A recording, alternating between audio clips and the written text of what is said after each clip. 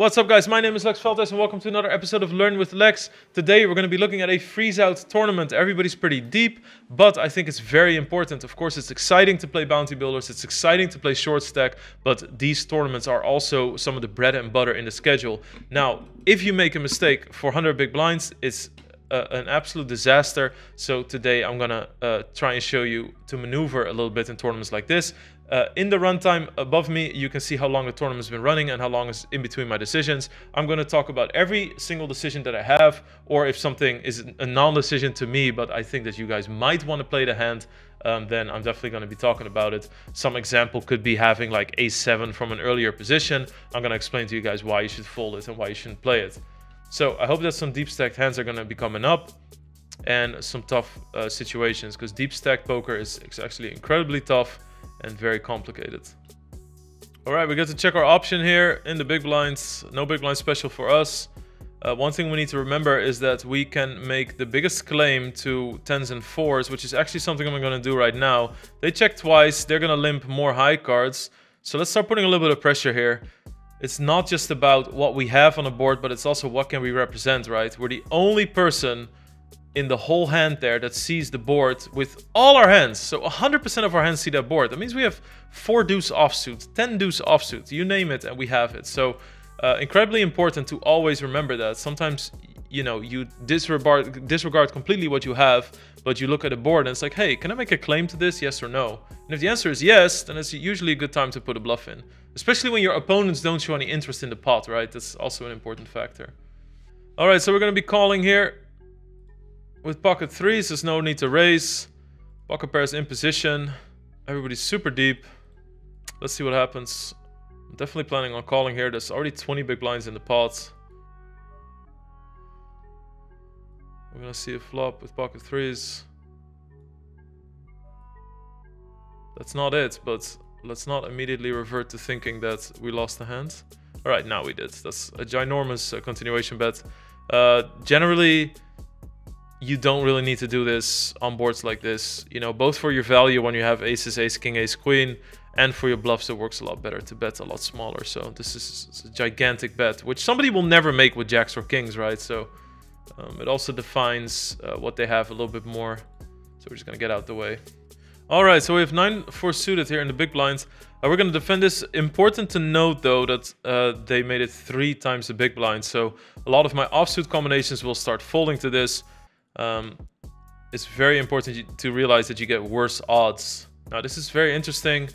Usually paired boards are in the favor of the big blinds because of the reason that I will defend all the suited threes and they don't raise them, right? I have 5-3 suited, 6-3 suited. Just the fact that I have 9-4 proves it, right? I could have 8-3 suited and whatever.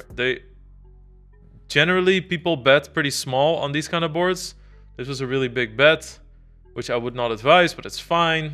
I think in lower stakes, people oftentimes will look at these boards and look at them as dry, like 5-5-6. They think, oh, dry board, no flush draw, barely any straight draws. So it's sort of like a classic auto revert to I'm going to start bluffing, but it's exactly the opposite of what you should be doing on paired boards versus the big blinds. I'm going to call twice just because I really believe that this person thinks that this is a super dry board. And there we go. Ace-6 off. Story checks out perfectly. And so I think that this is a perfect example. In my chat, a lot of people will ask me, hey Lex, the concepts that you teach about or GTO or when I study BBZ poker, they don't apply to my microstakes. And I think that this illustrates perfectly that it's good to know good theory and then how to adjust away from it, right? It's really good to know the baseline of what would be really good and then adjust based on your opponent on low stakes. So my opponent is going to bet too much. They are going to look at this board as too dry. And I know that because I know what's good. So I also know what somebody that doesn't probably study the game as much, the mistakes that they'll be making. Okay, so we have somebody limping. We're going to raise with queen 9. It's nice to take the initiative a little bit. When you want to decide what hands to play against a limper, it's really important that you don't go too crazy with it. So if you Okay. If you have a hand like ace-5 offsuit, I would just fold this. Even though you see an ace, you see a limper. You want to cut away the bottom of what you would play had there been no people. So if I want to decide if I'm going to isolate the limper, right, raise against the limper, I would just look at what hands do I normally play from this position and then just cut away the bottom. Because you do have a person already interested in the pot that you have to contest with. And this is a very important fact. I think that this person shares a lot of the same boards with me. Somebody that limps, that, you know, there's a lot of like ace-jack, jack-10 suited, maybe some king-queen, maybe some queen-jack. All of that would be pretty weak to call and then, you know, call a raise, re-raise situation. Also because I still have the option, right? Like what if I have aces or kings, I can now push them out of the pot. I'm not going to be chasing a gut shot here. Generally, in a lot of spots, guys, if you want to call for a gut shot, it's really good to have at least one of your suits on board. If this was like rainbow with one club, I would still fold, but, you know, there's a little bit more consideration. So we just fold there. It's absolutely fine. Play the pot in position. Over here, sorry, I was playing a hand on a different table. Of course, I'm recording 3 of these videos at the same time. There was a raise, we called, and we flopped a diamond draw. We bet it after a check, and then we're going to bet the ace. We're going to tax this like queen 10, queen jack, jacks, 10s, whatever is all in there. All right, 8s, 10 big blinds, nothing else to do with shove. It's funny because normally this is not a short stack video, but it happens in freeze outs as well. So let's see how we can navigate.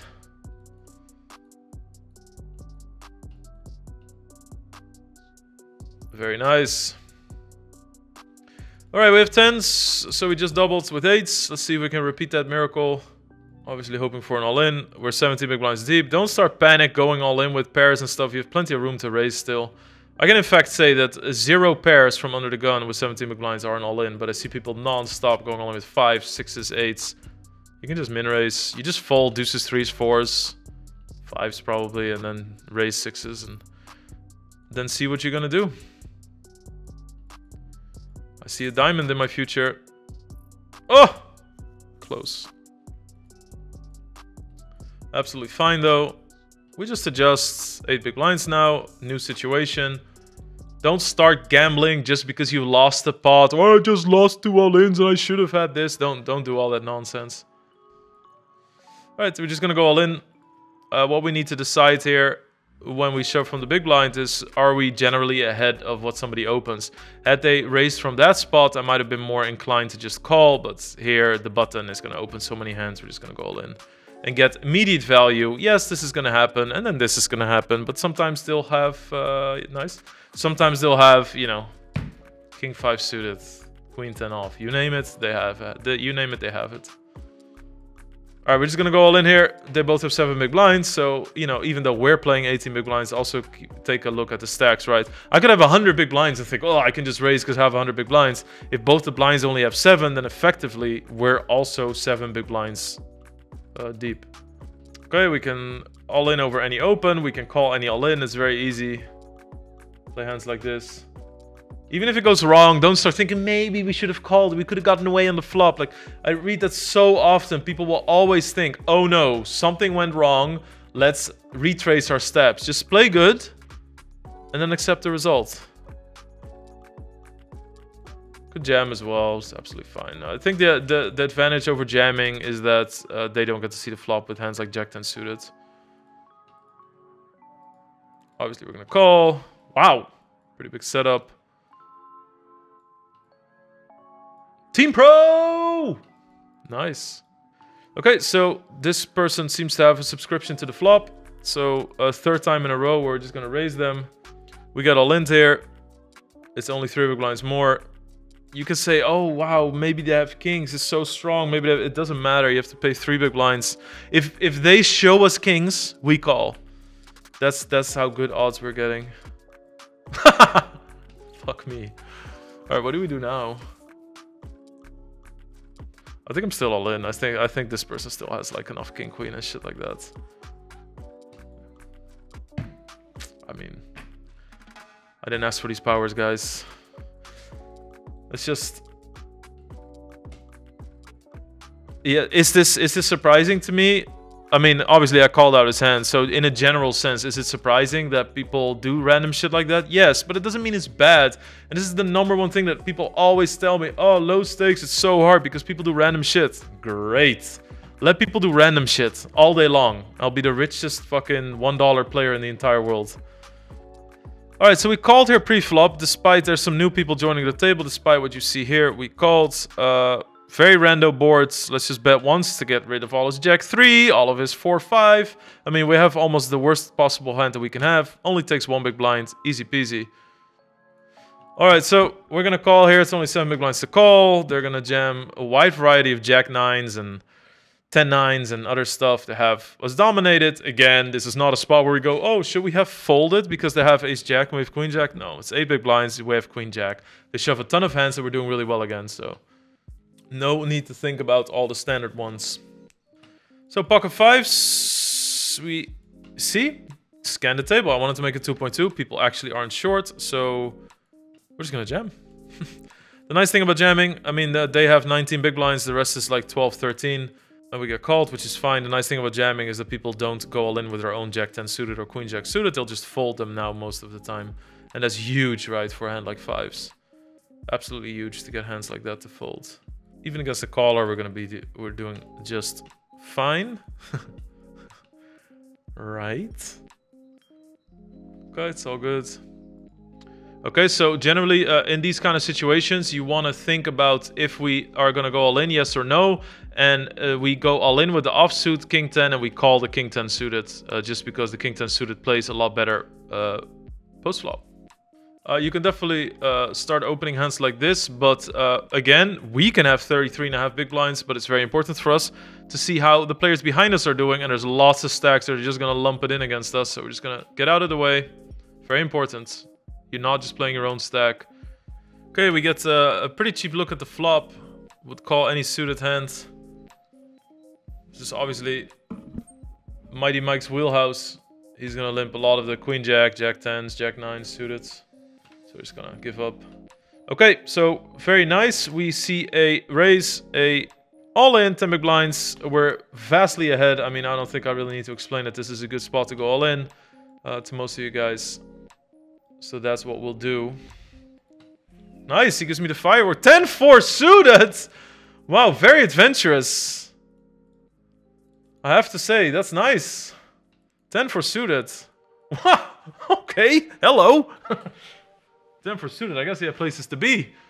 Get off the fucking computer right now. Okay. Oh, but I didn't get a hand yet. Alright, again, we can be 45 big blinds deep. Let's scan the tables. Short stack, short stack, short stack. Min raise. Button is super deep though. But, come at me, bro. I'd highly invite... I'd very happily invite you to make a play at me, sir.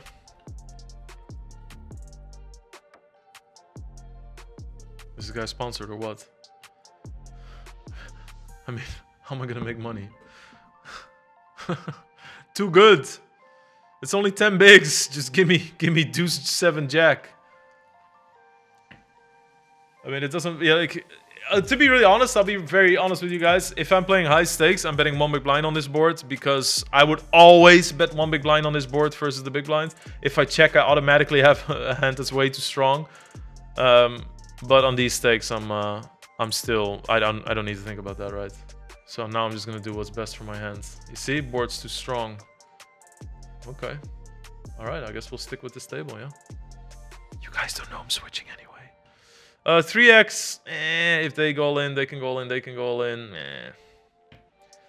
If they min raise, I'll call, but with the short stacks behind me, because then you get in a situation where they go all in, they might isolate. It's a bit awful, or there you go. A bit awful, so it's gonna get rid of 3s.